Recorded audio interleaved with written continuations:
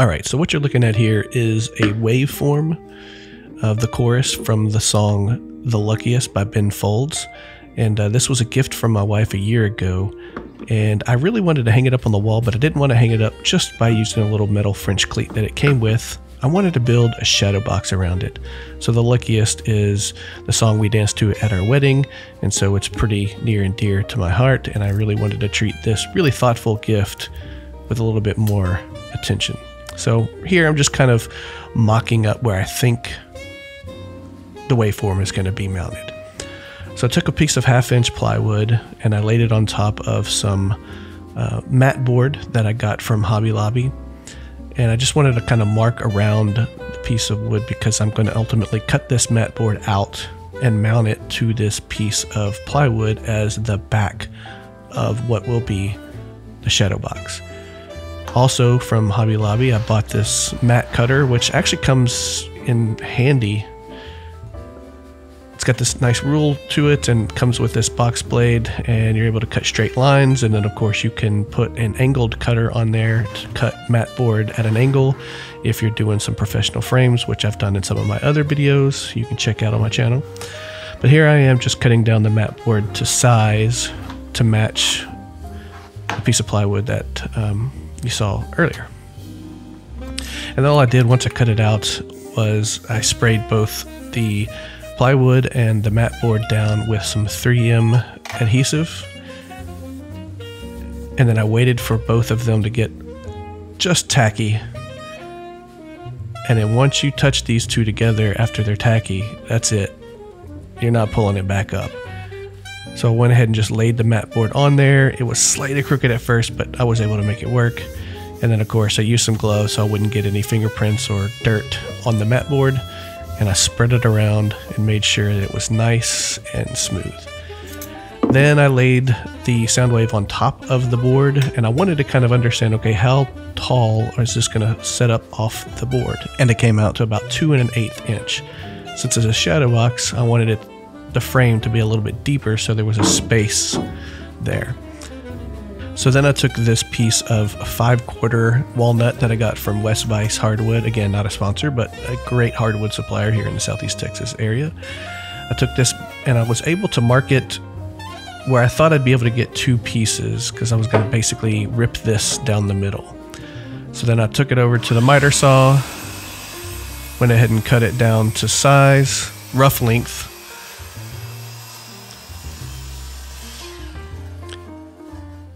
And then from there, I was able to hop over to the jointer. And since this was S2F, or surfaced 2 sides, I was able to run that flat side up against the fence of the jointer and joint this one edge flat. And of course, I checked that face on my table saw before I ran it through the jointer, so I knew it was flat. Then once I got a nice flat surface, I'd be able to take it back over to the table saw and rip it down the middle. And like I said, ripping it down the middle would allow me to get 2 long pieces and essentially all 4 sides of the shadow box out of that one piece of walnut. So save a little bit of money on material. As you can see here, this piece is a little over 7 inches, about 7.5 inches. And because of the depth of the waveform on top of the plywood, I figured about 3.5 inches was going to be perfect. And that would give me plenty of space for a gap between the front of the waveform, as well as give me this 1/2-inch lip for the front of the frame, which is what you see me ripping here.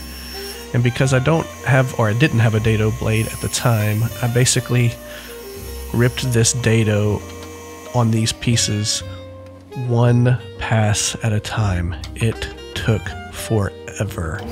And that's what you're seeing me do here, is I basically would move the fence over slightly each time. I thought it was a little too sketchy for me to stand it up and raise the blade all the way up to cut that, so I just took my time and repeated this cut over and over and over, and this is what I was left with. You see the little 1/2-inch lip, which is going to be the front of the face, and ultimately off camera I was able to clean up this mess with a chisel and sandpaper.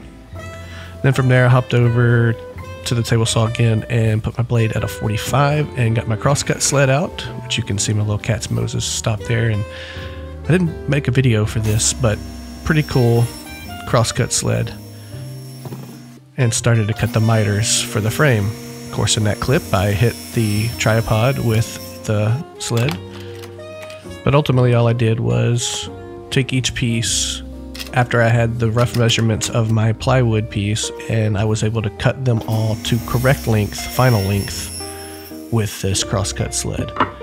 And once I was done cutting all 4 pieces out, I was able to kind of just do a dry assembly on the table saw itself just to see how everything looked. And once I was happy with it, proceeded to the next step. Look at those joints. Perfect mitered joints. And of course, there's a little bit of tear out on a couple of these pieces, but I was okay with it because ultimately I was able to fix that when I went to the sanding phase of the build, which you'll see here in just a little while. But once I was happy with all of those corners, I proceeded to just use the blue tape method to tape everything up and glue all the joints together. So again, all I did was flip everything over, put some blue tape on each seam, and then you'll see me here in a second flip it over once again, and I'm going to put blue tape on the inside seam so that it'll be a little bit easier clean up once I glue everything up, which is what I'm doing here. Putting glue in each joint, spread that out by hand, and then I'll close it up, clamp it together, and wait for it to dry. And once I got it closed up, I put a couple of these 90-degree clamps on it, and then I clamped a engineer square in one corner, made sure everything was square, and then after leaving it overnight, I came back to it the next day and wanted to start putting the inside of the shadow box. So all I did was take a piece of 1/4-inch plywood here, and I went ahead and measured that first piece, which is what you see in my left hand there, and I cut it to length, put it in, and I took a measurement for the second piece. So I'm going to put these in one by one all the way around, and then the 4th and final piece will be a snug friction fit. So then once I got the measurement, I took it over to the crosscut sled, now in the 90-degree position, and cut it to the line where I measured to.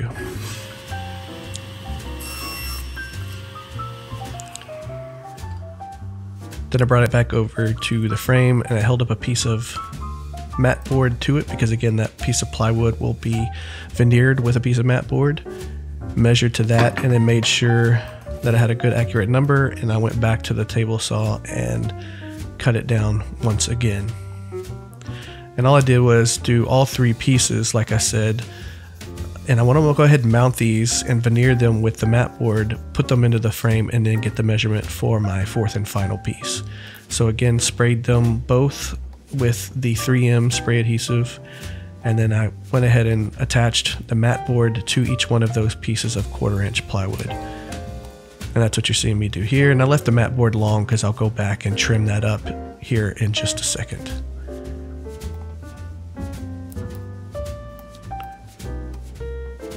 And like I said, this stuff gets pretty sticky, so once you put it down, that's about it. You can't really move it.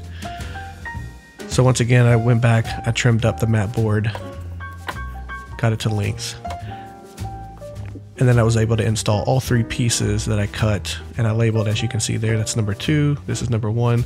So put number 1 in first, put number 2 in, because I'm looking for a tight friction fit so those corners don't have any gaps when you have final assembly. Took the 3rd piece, put it in, and now I can measure my 4th and final piece, which is going to be in between each mat board.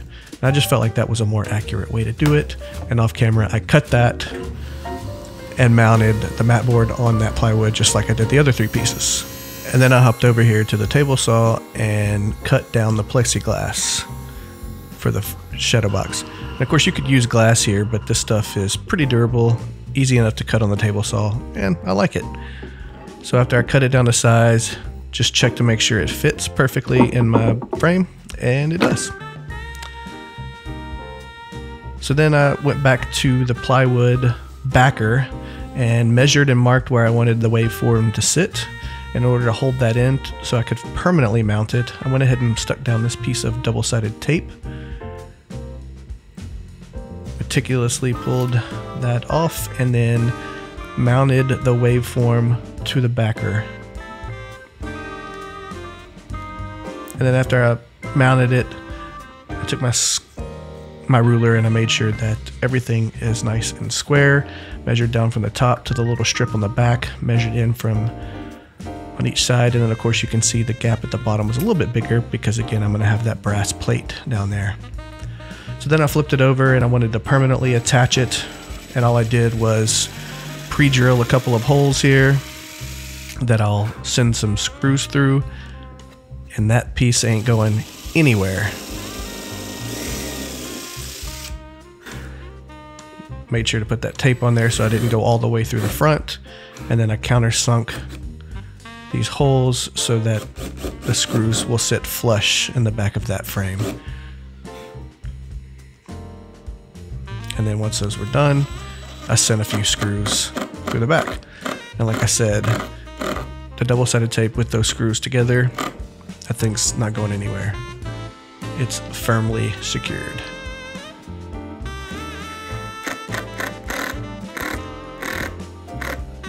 We got it. Alright, so once I was good with that, I hopped over to everybody's favorite part of any build, the sanding phase. And all I did was take a random orbital sander with some Cubitron sandpaper that I got from JCat's Moses' online store, and I sanded up to 220. So much fun. But once I was happy with everything, sanded it all down, got it nice and smooth, I was ready to finish. Now, you're going to see Odie's oil here, and I know there's lots of controversy surrounding Odie's oil. But look, I spent 45 bucks on this jar like over a year ago. I'm going to be using this stuff. Plus, it's pretty easy to go on. It's a picture frame. It should just be fine.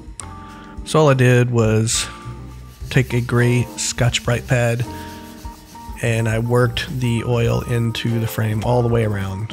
Each side, the front, the back, and until it was good to go. And then once that dried for a little while, I was able to come back and buff it out with a microfiber cloth. And quite honestly, it looks pretty good. I'm happy with the way it turned out. And you'll notice that the inside of the frame isn't finished, which typically you would want to finish all sides of the wood so that moisture doesn't dry unevenly and cup the wood. But I also want to mount those strips of plywood veneered with the mat board on the inside of the frame, and I knew it wouldn't stick very well to the Odie's oil, so I left it unfinished. We'll see what happens. But I went ahead and cleaned the glass, got it ready, and as you can see, it's got a nice little friction fit, floats right in. And then once that was in there, I could go ahead and start mounting the plywood backed with mat board into the frame. And I did that with double-sided tape. Took a piece of double-sided tape on each piece, cut it to length, and then put it inside the frame.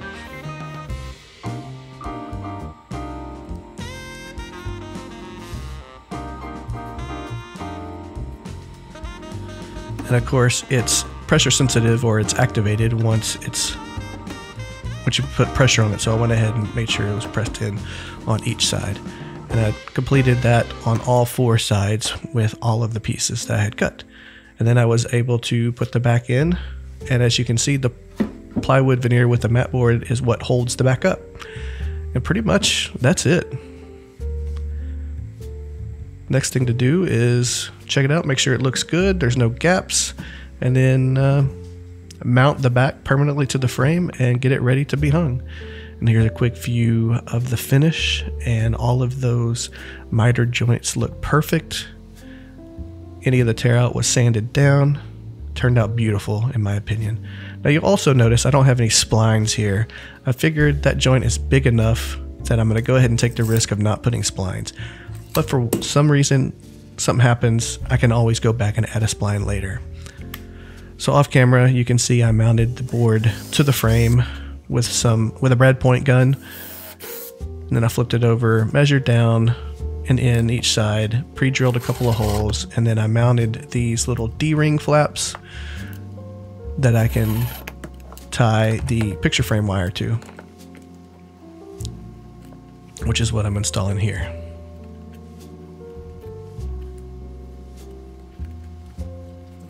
And pretty much the build portion is done. So the next step is to take that little brass plaque over to my friend Dan at Henning's house. He's got his own Etsy store, Henning Productions. You can check him out. He turns some really beautiful pins and some other stuff. But he has an X-Carve machine, and I wanted him to carve basically the description and the message of what this was onto that little brass plaque. So obviously I sped this video up, but that entire process took about 35 minutes. But I think it turned out great. Now in hindsight, if I had to do it over again, I would probably rather have used a laser engraver, but hey, maybe on the next one. So here you can see, this is a waveform of the chorus from The Luckiest by Ben Folds. It was a gift from Lana, my wife, on Christmas in 2021, and we danced to this song at our wedding. And this is the final product. And here it is hanging up front and center on the wall in my record room. This is where I have my record player and all of my memorabilia, and I think it turned out awesome. So happy to have this one in the bag, and stay tuned and subscribe, like the video, and come back for the next video. I'll see you soon. Thanks.